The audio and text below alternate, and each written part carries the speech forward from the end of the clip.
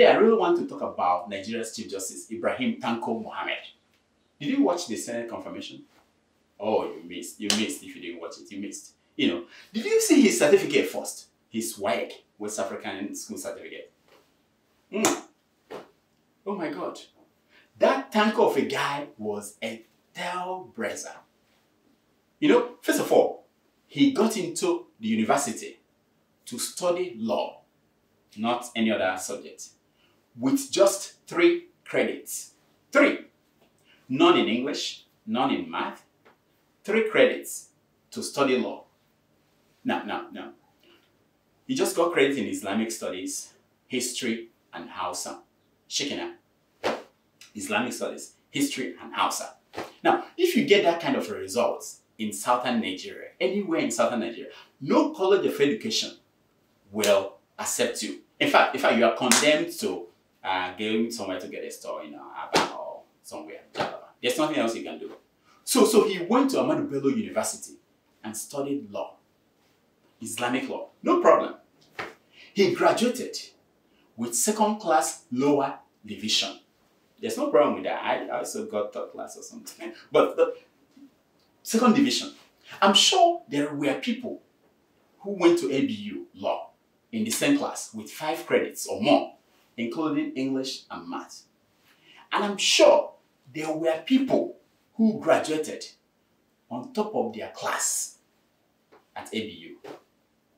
Buhari didn't see such people to make Chief Justice. No, he didn't see them, except Tanko. Now, why is that important?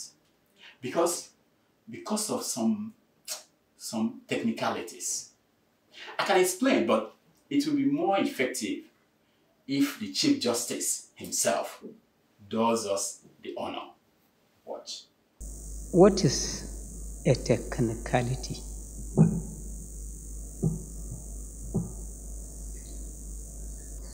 Something which is technical. In my definition, it is something that is not usual, that may sometimes defy all the norms known to a normal thing. It may be technical.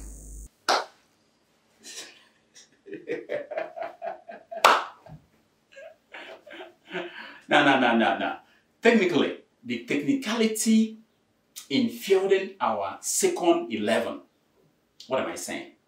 No. The technicality in fielding our third 11 players and hoping to win matches against the world's first 11, has been our greatest undoing. Again.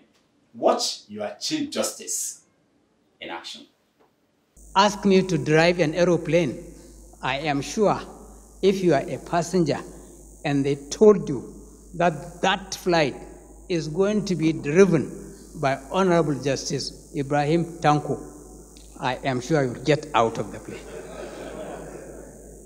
Because it is something that requires technicality.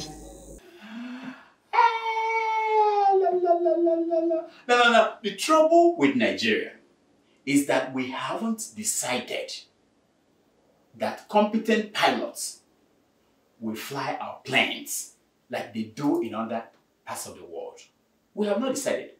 We are okay with Okada drivers flying our planes. No wonder they crash every time. No wonder they keep crashing. If in all of Chief Justice Mohammed's education, he has never heard of a pilot, why is he the head of Nigeria's judiciary? I'm asking, why? Even primary school kids from the poorest part of Okokomioko, that the person who operates the airplane is called a pilot. And the kid can tell you that the pilot flies the plane, not drive it. Will any of you enter a plane being driven by an Okada driver?